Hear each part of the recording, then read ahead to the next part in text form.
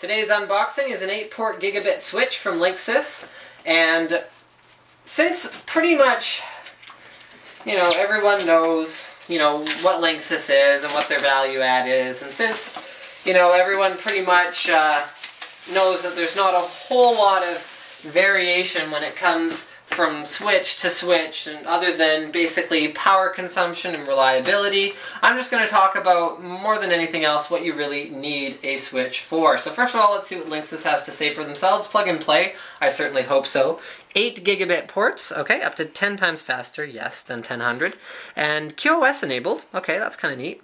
And power saving, so yes, this is more of a, like a green smart power switch. So smart power for short cable runs, which basically turns down the transmission power when it detects a short cable. And auto power down disables unused ports, so that does help you consume less energy with your switch than you otherwise would. Port status switch gives you control over LED lights. Neat. Okay, auto-sensing ports work with 1000 networks, they better.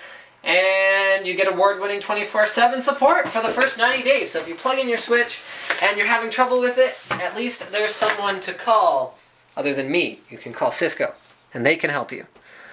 You'd be surprised how many people message me and ask me stuff like, my switch isn't working, what do I do? And I'm like, I don't know, man.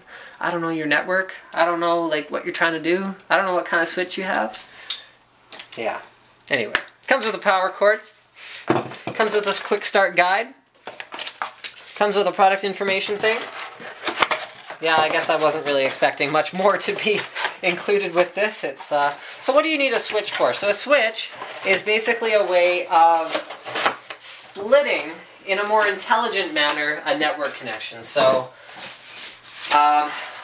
here, perfect example is right here actually. My main network hub is in the other room, so one room over there. And what I have there is I have my modem from Shaw, and then I have my router, which has 4 ports, and then I have a switch. And that switch plugs into the power line kit that's going downstairs. It plugs into the 2 computers that are in that room. I have a spare coming off when I need to plug something in temporarily. I have one that goes into the room on this side for my Windows Home server, and I have one that comes, actually, here, check this out, right over here.